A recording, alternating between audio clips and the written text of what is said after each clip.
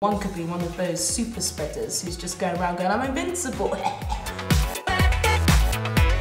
What would you say to people who are worried about vaccines? The most important thing to say up front is that vaccines are one of the best things we have to improve global health. Prevention is better than cure every time over. But you can actually eradicate a really horrible disease from a little injection. So what they do is they expose you to just a little bit of the virus. And when your immune system cells see that, they recognise it, they create a little army of themselves. If you do breathe in the coronavirus, they're already offering you some protection. If you can take something that will avoid you getting ill, why not do it? Why should we trust a COVID-19 vaccine? A vaccine, first of all, will be checked to see if there's safety in humans before it's even checked to see if it's clinically effective or if it works. And vaccines go through rigorous trials before they're allowed to be used on humans. A lot of people are worried about how quickly this vaccine for COVID is being kind of shot through. The safety steps are still going through as they would for any other vaccine trial. That large quantity of people will give us the answers that we need, but the science was done quickly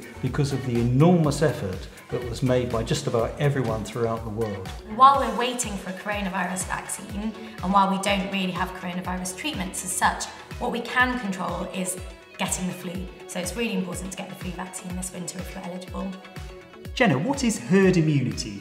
So herd immunity is this kind of concept that's derived from vaccines. It means that a certain proportion of the population need to be immune to a certain disease, virus, bug of some sort to stop it from spreading between people. There are going to be people out there that can't get the vaccine, who desperately want to have the vaccine but actually can't because of medical conditions, allergies, things like that. We might just be rocking around, and maybe being slack with our, preventative measures. But if the majority of the community are protected, it means those vulnerable people are protected too.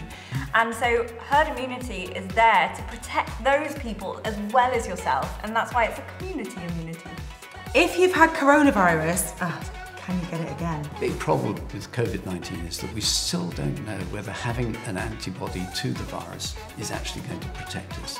We've only had this around since December, so how are we supposed to know? Other types of coronaviruses we've seen, such as SARS and MERS, the immunity is limited, it only lasts a few months. You might get it again but not have any symptoms. So you could be potentially, or one could be one of those super spreaders who's just going around going, I'm invincible. It's really important to check the sources of where you're getting your info. Remember, we're fighting two pandemics, coronavirus and fake news. So true.